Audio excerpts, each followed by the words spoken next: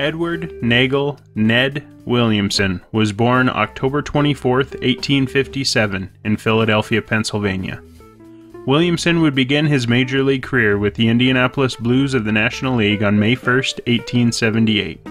In his rookie season, he would go on to play all 63 games as the starting third baseman for the Blues, compiling a .232 batting average, 1 home run, and scoring 31 runs. He would log his only game as an umpire on August 12th of that season in a game featuring the Providence Grays and Chicago White Stockings. After the Blues folded following the 1878 season, Williamson would join the Chicago White Stockings the following year. He would become the starting third baseman for the team and put together an impressive defensive season, leading the league in fielding percentage at the position with .871, as well as topping the league in assists, putouts, and double plays. Williamson's offense would also see an improvement, with a .294 average while hitting 20 doubles and 13 triples with an OPS plus of 149. Over the next 3 seasons, his offensive statistics would fluctuate as he would hit .251 in 1880, .268 in 1881, and .282 in 1882. Williamson's power numbers would also become inconsistent as he hit 20, 12, and 27 doubles over those 3 seasons while seeing his OPS plus not reach the same heights as it did in 1879. His defense would stay consistently great over this period as he would lead the league in fielding percentage from 1880 through 1882, as well as assists in 1881 and 1882. During the spring of 1881, Nettie L. Tucker of Salem, Virginia, and her mother spent a long vacation in New Orleans where the White Stockings happened to be training.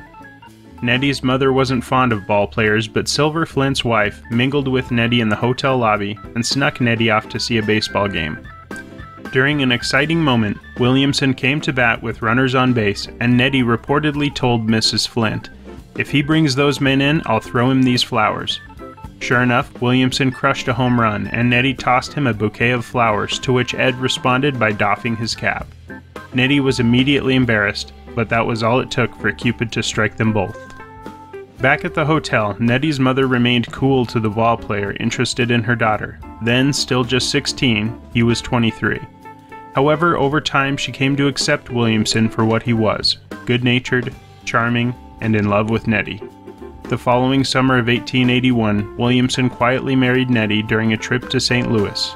Nettie loved baseball, attended a number of games, and frequently traveled with Williamson on road trips. 1883 would prove to be a big year for Williamson's bat, as he would set a major league record and career best with 49 doubles. This record would stand until Canadian Tip O'Neill would break it with 52 in 1887. The dimensions of Chicago's Lakeshore Park were the cause of Williamson's power surge, as the distance in left field was 186 feet, 300 feet to center, and 190 feet to right field. In 1884, anything hit over the fence was considered a double. After 1884, they were considered a home run. At this stage of baseball, the home team controlled the ground rules for their respective stadiums. This would prove advantageous for Williamson as he would become the single-season home run king in 1884 by hitting 27 home runs in the 112-game season, surpassing the record set the previous year by Harry Stovey when he hit 14 home runs. 25 of Williamson's 27 home runs that year were hit at home. The record would stand for 35 years until George Herman Babe Ruth would beat it in 1919 while playing with the Boston Red Sox and hitting 29 home runs in 130 games. That same season, Williamson would become the first player to hit 3 home runs in one game in the second game of a doubleheader against the Detroit Wolverines on May 30th. During his power surge, Williamson would drive in 84 runs, earning an OPS plus of 170, and maintained his high-caliber defense by leading the league in assists and double plays in 1883 and 1884. Following the 1884 season, the White Stockings would move to West Side Park, and subsequently Williamson would see his power numbers drop significantly, hitting 3 home runs in 1885. His doubles followed suit with 16, and his average also fell to .238. Despite the power outage and struggles at the plate, Williamson would once again lead all third basemen in assists, double plays, and for the 5th and final time, fielding percentage with .892. Williamson's defense would help lead Chicago to the National League Championship, facing the St. Louis Browns in a 7-game World Series. Prior to the start of Game 1, each team participated in a field day consisting of contests of skill, with Williamson winning the long throw, with a toss that traveled 400 feet and 4 inches, earning him $100 and a diamond locket. When asked about winning the contest, Williamson said he sent a telegraph to his wife Nettie, adding, "The little woman will be prouder than I am of my victory." Disappointingly, the 1885 World Series ended with each team winning 3 games and the deciding game ending in a tie. Williamson would go only 2 for 23 with 2 base hits and scoring only 1 run. Williamson would switch positions in 1886 to shortstop, again helping the White Stockings win the National League Championship, their 5th in 7 years. Williamson would again see his offensive numbers drop, with a .216 average over 430 at-bats, with 6 home runs and an OPS plus of 95. The White Stockings would face the St. Louis Browns once again, with the Browns winning 4 games to 2, and Williamson would continue his struggles at the plate, with only 1 hit in 18 at-bats. Williamson would again spend the season at shortstop in 1887, and would see his offensive numbers have a modest increase, with a .267 average, 20 doubles, 14 triples, 9 home runs, an OPS plus of 114, and another stellar season at shortstop with a fielding percentage of .890. In 1888, Williamson would play 132 games, batting .250 with 73 RBIs, an OPS plus of 128, while leading the league in assists and double plays, and achieving a fielding percentage of .884. Albert Spalding, following the completion of the 1888 baseball season, would promote baseball in an around-the-world tour featuring the Chicago White Stockings and a team consisting of players from other National League teams. Departing on October 20th, 1888, the teams would play exhibition games throughout the western U.S. for the first month. They would then arrive in Hawaii while visiting many foreign countries including England, France, Italy, Egypt, Australia, and Sri Lanka. Williamson was the correspondent for the Cincinnati Enquirer and sent letters that would be published as the tour progressed. In the March 2, 1889 edition, Williamson wrote, "The many banquets we had enjoyed during our 24 days' stay in Australia, 28 banquets and receptions, hardly fitted us for a sea voyage, and oh Lord, how sick we were. Only a few of our entire party, 35, escaped. For a few days, no one cared to hear the word dining room mentioned, and whenever the gong announcing the meals was heard, several of the boys were seen to move toward the side of the vessel. They would lean over the rail and, well, just imagine the rest." During the voyage, one of the Hindus on board died of consumption. Williamson went on to say that one of the officers called me and took me below. I was just in time to see the body dropped overboard. A feeling of sadness came over me in which I could not rid myself of for several days. I was indeed thankful for the good health I was enjoying.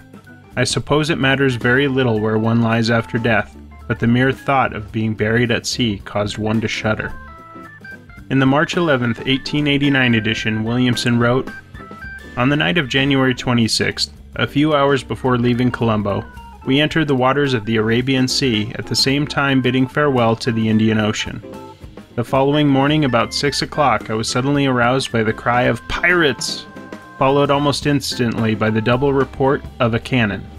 I did not wait to dress, but immediately ran out into the saloon. There a sight met my gaze that I will never forget. Those of our party who were not too badly frightened were scattered around the saloon, dressed only in their night garments. On each countenance was an indescribable look of fear. In the midst of it all was big, fat Lee Lynch, a counterpart of Willie Mastayer in The Tourists. He stood there wringing his hands frantically, and in a most piteous tone exclaimed, 'We're gone. They've captured the ship.' Our little mascot ran up to Lynch, and in terrified tones cried, 'For God's sake, boss, save me!' The poor little fellow actually tried to crawl under Lynch's nightshirt. The scene was so ludicrous that Lynch could hold in no longer. He flung himself on the sofa and laughed till he cried.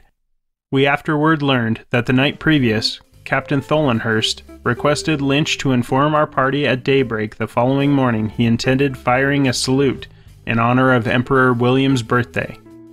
The only person Lynch told was Jim Fogarty. Together they arranged a plan by which they succeeded in giving a few of our party a fright that they will remember of some time to come. Williamson would go on to say that, "We entered the Red Sea just at sunrise. What a magnificent sight, as we stood in awe at the stern of our steamer and gazed admiringly at the sun in all its brilliancy as it gradually rose from behind the rocks that line the shore of Arabia at the entrance to this historical sea. I think it requires such a sea voyage for one to fully appreciate the magnificence of the heavens. At home I seldom saw the sunrise when I felt in an admiring mood. I paid but little attention to sunsets. I would look upon one and probably say yes, very pretty, and carelessly turn away. Now I anxiously await the hour of sunset. Each evening a new picture is formed, more beautiful than the one previous."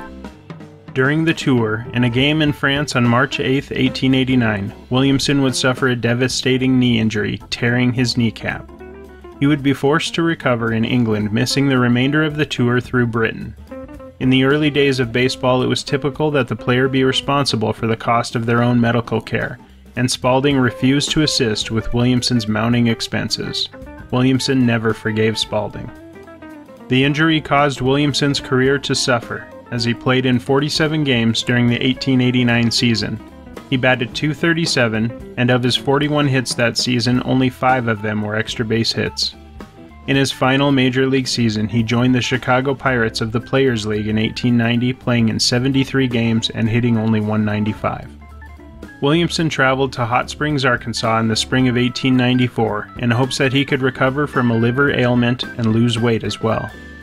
Unfortunately, these treatments did not work, and Williamson would die on March 3, 1894, at the age of 36 in Willow Springs, Arkansas, of dropsy complicated by consumption. He was buried in an unmarked grave at Rose Hill Cemetery in Chicago.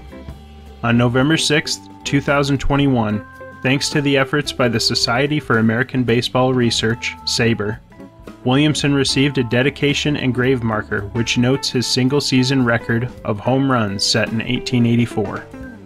Ed Williamson was described by many of his contemporaries as the best ball player they had ever seen. He was a fan favorite and a stalwart defender. He was as skilled in storytelling as he was stingy with his defense.